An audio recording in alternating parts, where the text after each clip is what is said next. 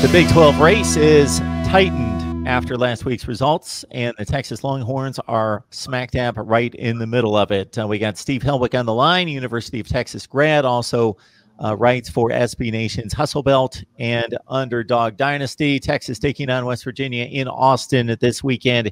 Huge game in the Big 12. Steve, how you doing? I'm doing pretty well. It's November now.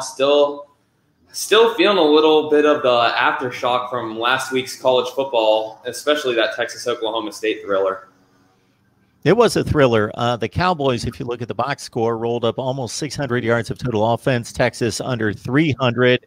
But, of course, the 4 huge turnovers and the Texas defense and the special teams with a ton of hidden yards, of course, with the big kickoff return. Your thoughts about the Longhorns' efforts in Stillwater? Tom Herman had said, hey, we're going to need an A game, and it wasn't pretty, it wasn't dominant, but it was effective. It was not an A game by any means. You look at that box score, and it looks like Oklahoma State blew them out. Bill Connolly from ESPN, somebody who's one of the best statisticians with college football, he said that Texas had a post-game win probability of 3%, the lowest of all teams that have won this year. And that's how lopsided the game was. But Texas had the key stat of winning the turnover battle 4-0. And a lot of those forced short fields for the Longhorns, and they were able to capitalize off those turnovers with 21 points. And that was just a huge swing.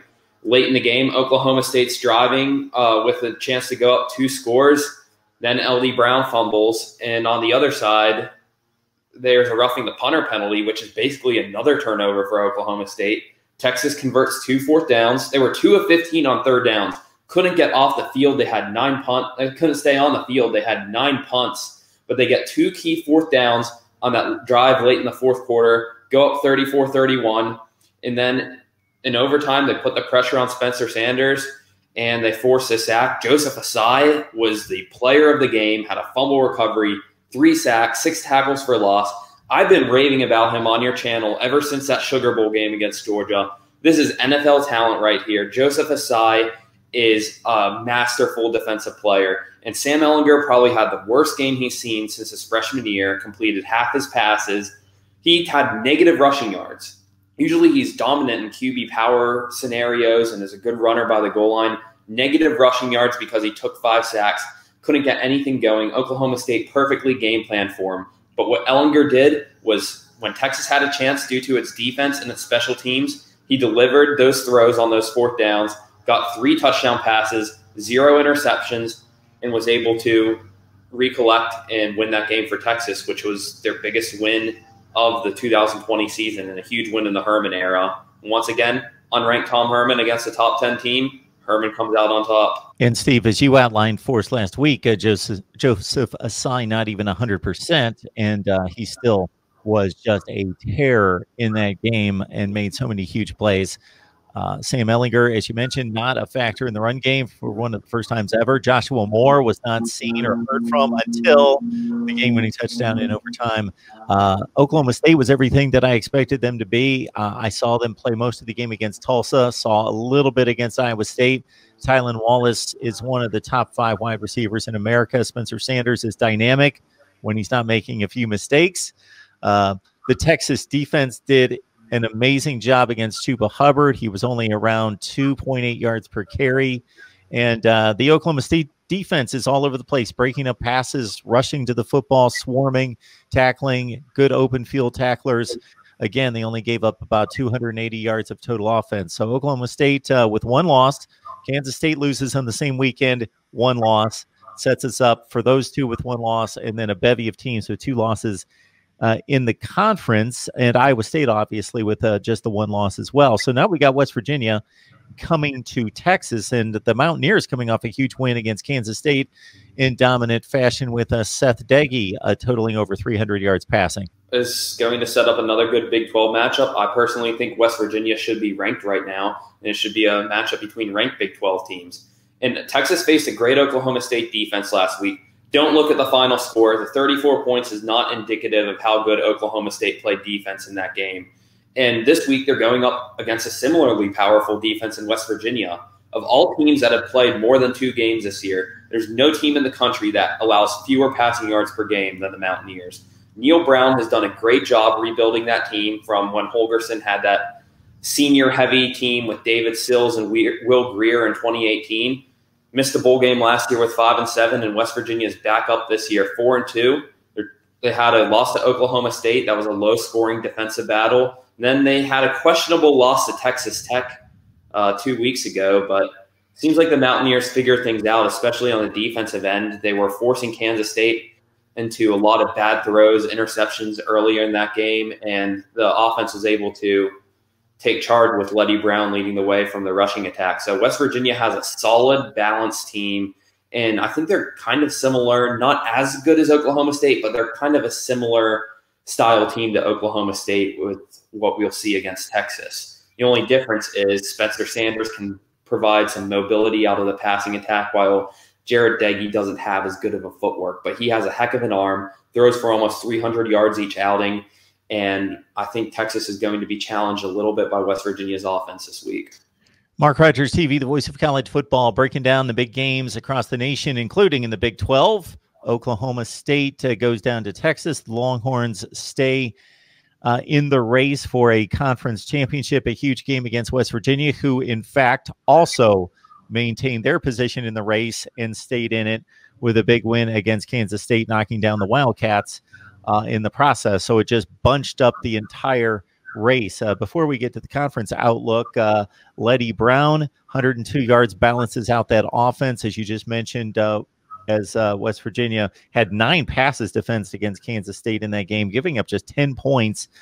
Bryce Ford Wheaton with a nice day, 104 yards receiving, including a 58-yarder.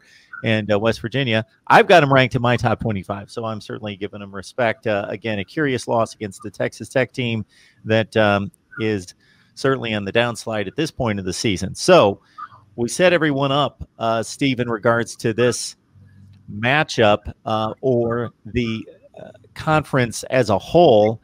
How do you handicap it the rest of the way in terms of the big games? Who do you think's hot? Who do you think's maybe just a pretender?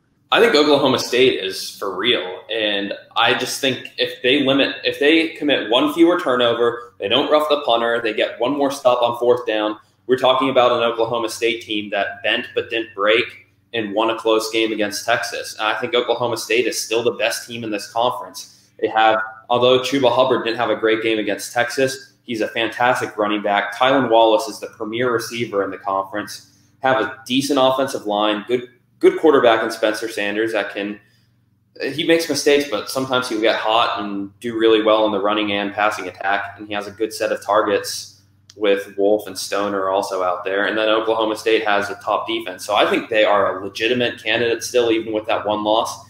And I'm so interested in Bedlam this year. This is going to be the best Bedlam matchup we've had since 2017 when Game Day was there and it was that high-scoring affair in Stillwater. But Bedlam's going to be a really good one this year. And I think we could be shaping up for a Bedlam Big 12 championship since Oklahoma has seemed to turn this around. Past couple weeks against TCU and Texas Tech, we've seen a whole different breed of Oklahoma, whole different confidence to Spencer Rattler, and the Sooners seem to have their groove on right now. But then I say that the third team is Texas, and they can definitely make that contention because you look at Texas's 4 of their 5 Big 12 games, excluding Baylor, had been down to the wire. Either team could have won. Their loss to TCU, Keontae Ingram fumbles on the 1-yard line in the final minutes. Texas runs that ball in, they probably beat the Horned Frogs. Oklahoma, that game goes to 4 overtimes. I mean, when it's a 4 overtime game, either team could have won. What if Texas went for 2 after second overtime and made it with how hot their offense was, which is something I thought they should have done at the time.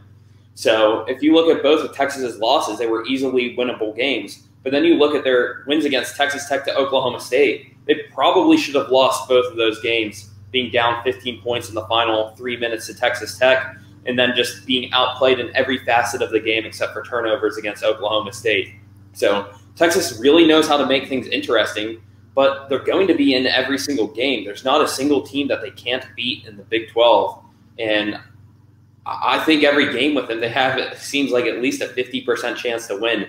So I think a lot of, if Oklahoma State can win Bedlam and give Oklahoma that other loss, what's going to prevent Texas from winning out in the Big 12 and taking that spot from Oklahoma in the Big 12 title game. So I think right now it's going to be a 3-team race for the Big 12 title game. There's good teams like Iowa State, Kansas State, and West Virginia. Iowa State has already played Oklahoma and Oklahoma State, but they still have Texas left, and they still have another game they might lose against Kansas State or West Virginia. So I don't know how much I trust Iowa State after how bad they got beat by Louisiana on their opening game. But Iowa State, I say, is the only other team I could maybe see crashing the party. But right now, for me, it's a 3-team race.